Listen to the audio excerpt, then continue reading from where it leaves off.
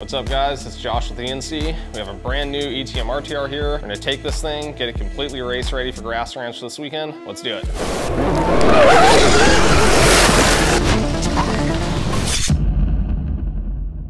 We have in front of me brand new ETM RTR that we're getting ready to race at Grass Ranch this weekend. We're gonna go through, replace some of the parts, get this thing ready for pro class racing. We've got some wheels, we have suspension, powertrain components, some handlebar stuff. We're gonna go through this whole bike, all components that we're testing and tuning to get ready for the future. In this video, we're gonna install the parts. I'm gonna explain what they are, why we're trying them, and then we're gonna install them on the bike.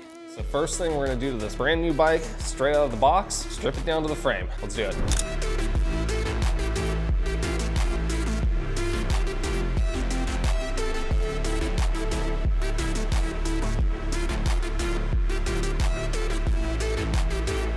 All right guys, so as you can see, our bike is stripped down. This is actually a really good thing for us to do occasionally. This is a bike that gets shipped directly to us, just like it would to you guys, full on production bike. And this gives us kind of an opportunity to go through, check everything, do some quality control. So make sure bolts are tight, things are being assembled correctly. And one of the things I always check is make sure that all the bearings are greased. So as you can see, we have our steering stem here. This bearing has plenty of grease on it. Most manufacturers, most bikes don't do that. It's something that we're adamant about. So we do this every now and then just to check quality control, things like that. All right, so now that we have our bike stripped down, we're gonna start putting the new test parts on. First thing we're gonna start with is the controller. So this is a little bit larger controller that we're testing out. As you can see though, not quite gonna fit on the stock bike. But as you might have noticed on the bikes that are already shipping, the newer ones, these have a removable controller mount on the frame. So what we can do is take this controller mount off, put this new one on that's built for this controller, put that on the frame, and now we have controller interchangeability. So this will be really fun for the future, being able to mix and match parts and try different controllers on the bike. So a quick tip guys, anytime you're putting new things on the bike, taking things off, blue Loctite's a good idea. You don't need much, it's a little bit on the bolt. Blue thread locker is fine, it's just medium strength. That's just gonna retain your bolts and make it a lot less likely that they're gonna get loose or rattle out.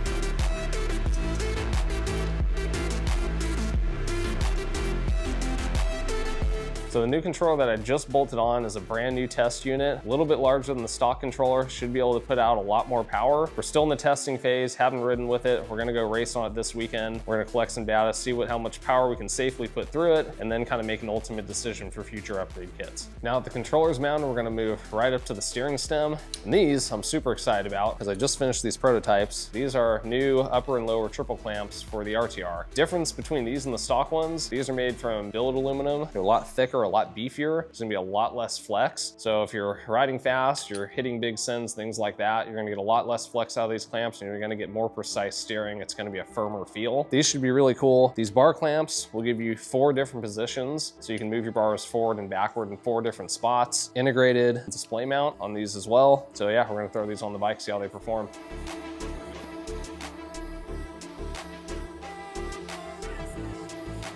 Okay, so now that we're starting to put the steering stem together, one thing that's important to kind of take a look at is how tight this top nut is. So for me, I like my steering stem relatively tight, so I don't want this flopping around or giving me a lot of head shake when I'm riding, so I tend to tighten this top nut down a little bit. So I'm gonna kind of feel it like that. Might go up here, give it a little bit more, and maybe give it a little more than that.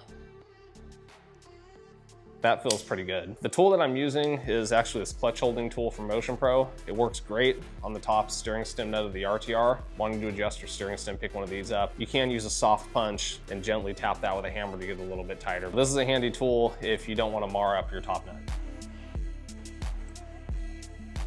So one other thing I do want to point out about these clamps, this isn't the final design. This is the first iteration. So these are some prototype clamps that I made. It's probably going to change a little bit as we learn and do some revisions and things like that. But this is like Rev A. So this is the first initial attempt. So when they are out available to the public, things like that, they might look a little different, but this is our starting point.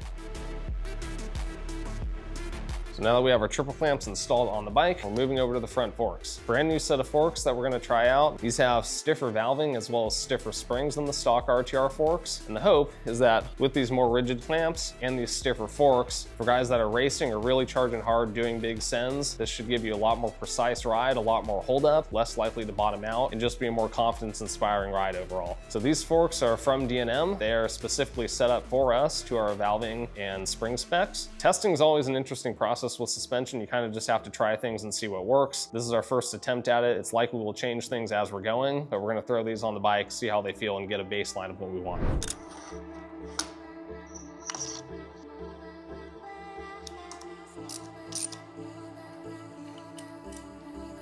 One thing that I want to point out, you probably noticed that I only tightened the bottom clamp lightly. I left the top clamp loose. That's because when I go to tighten the top steering stem nut, this clamp needs to be able to move down just a little bit if it needs to. And if I have these pinch bolts tight, the fork is going to stop that from happening. So now with these loose, but the triple clamps aligned because the forks are in there, now I can go through and finally tighten the top steering stem.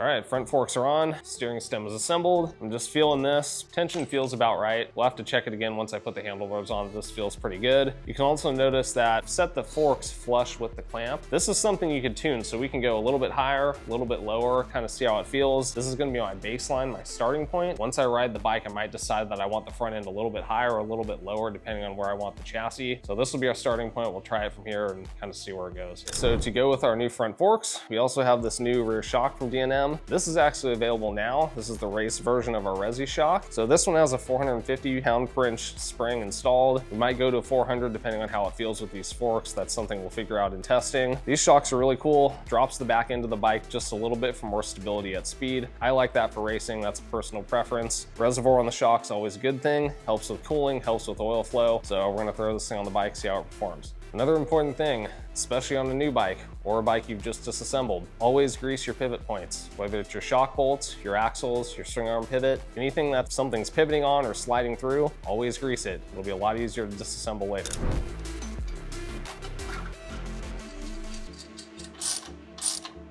Okay, so now that the suspension is in the bike, we're gonna move on to the motor. As you can see, this is a brand new motor. Calling it the Revolver right now. I don't know if that's gonna be the final name, but that's what we're sticking with for the moment. As you can see, it's big, it's very heavy. A lot of thermal capacity here, should be able to take a lot of heat and a lot of power. We're gonna pair this with the new controller and test it out. We haven't run these two things together before, so obviously when you're running a new motor with a new controller, there's gonna be some testing, there's gonna be some tuning. We'll be doing some of that at the race this weekend as well. Yeah, let's throw this thing in the bike, see how it does. All right, so you can see I'm holding the Revolver motor over here. This is the currently available high torque mod motor. So you can see the size difference between these. Relatively light, this one's pretty heavy. So we're gonna be pushing a lot of power through this one. We're also gonna be trying a 420 chain setup on this one as well. See how that gearing works.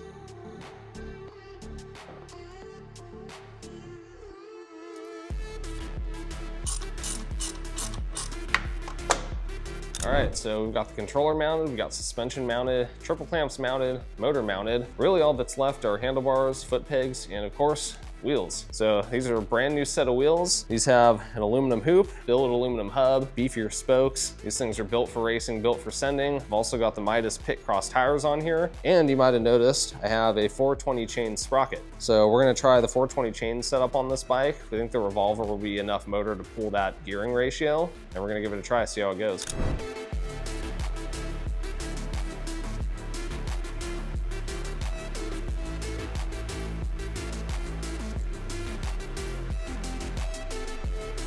Okay guys, bike is 90% done. Really the last main piece to put on is the foot peg bracket. So you guys have seen these before. I'm not gonna go through all the details. These are coming, they may even be out by the time this video is out. This is the first original prototype that I made. I'm gonna put this one back on my bike because I made it and I'm kind of proud of it and I like having it on my bike. So rather than one of the production ones, I'm gonna put my prototype back on. Production ones are coming, they're in production, they're going, should be here pretty soon.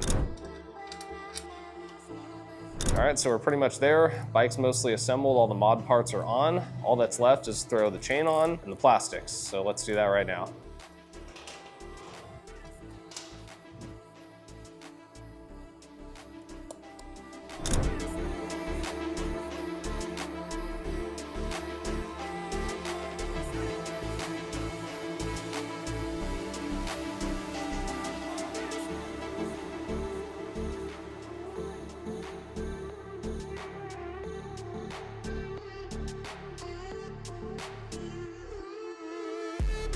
Okay, here we are. Bike is done. We are ready to race. Put all the mod parts on. We got wheels, we have triple clamps, suspension, we have foot peg brackets, we have controller. I think that's everything. We went through a lot of stuff today. But yeah, this is the bike. We're ready to race. Bike's ready. I'm ready. Hopefully I win. If not, I'm fired. So if you don't see me in the next vlog, you know why. We'll see you guys in the next video for the Grass Ranch vlog.